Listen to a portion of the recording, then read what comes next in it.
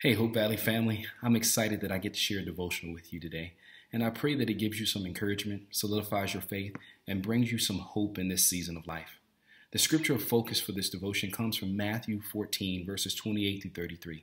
And it reads, "And Peter answered, 'Lord, if it is you, command me to come to you on the water.' Jesus said, 'Come.' So Peter got out of the boat and walked on the water and came to Jesus. But when he saw the wind, he was afraid, and he began to sink. And he cried out, 'Lord, save me.' Jesus immediately reached out his hand, took hold of him, saying to him, 'O you of little faith, why did you doubt?' And when they got in the boat, the wind ceased, and those in the boat worshipped him, saying, 'Truly, you are the Son of God.'" Now, like all of you, I'm stuck in the house. Much to my boy's happiness, though, that means more playtime with daddy. Well, I don't know about your kids, but my oldest is always coming up with some wild scenarios like, "Daddy, what if our house caught on fire?" Or, "Daddy, what if the fire alarm goes off?" Or, "Daddy, what if we had no food?" "Daddy, what if my arm falls off?" What if, what if, what if? And where some of these scenarios are from my son's innocent imagination, I also suspect that some of these questions come from a place of worry and uncertainty. Many of us during this crisis probably have our own what ifs rolling around in our head. I've heard that worry is the obsessive, repeated thoughts about future outcomes, and it bothers us because we can't control them, so we worry. Many experts have said that the massive shutdown had to occur because our infrastructures could not control the virus. And therefore, we worry because something that was pretty definite before, like healthcare, our sports, and our evening show, are not that definite anymore. Today, in the midst of COVID-19, I've been doing my part like the leading health professionals have told me, washing my hands, cleaning off my groceries and packages, and staying in the house. But even with these precautions, we face the saddening fact that people all around us are still getting sick, people are still losing jobs, and even some of us are dying. And since this virus has kept us locked in, watching the news for weeks now, the paranoia starts to set in. What if I didn't wash my hands long enough? What if I was exposed to someone who has it? Will I get it too? What if I start to cough or feel shortness of breath? Does that mean I have it?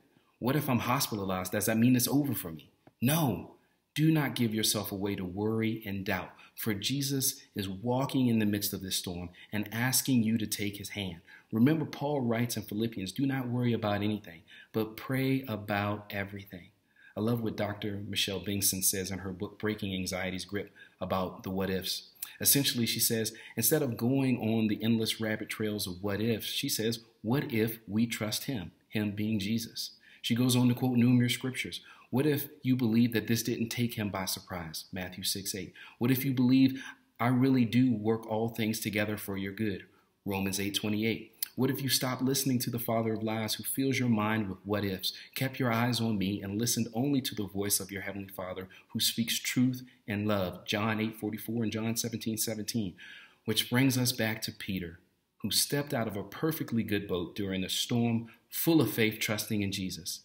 But as soon as the wind blew, scripture tells us that he felt afraid and began sinking. Maybe you started this COVID season full of faith. I'm trusting in Jesus. No COVID formed against me shall prosper. But the length of this storm is starting to get to you, and you feel like if you don't get out of the house and start socializing with some people, you're going to explode. Maybe a close friend or a loved one just got sick and you felt the wind starting to blow. Or maybe you just found out that your last check came last week and some water has splashed in your face. If that is you, do not take your eyes off of Jesus in this storm. Do not start sinking in the waters of depression and anxiety and despair. Cry out to the Lord, for he is mighty to save.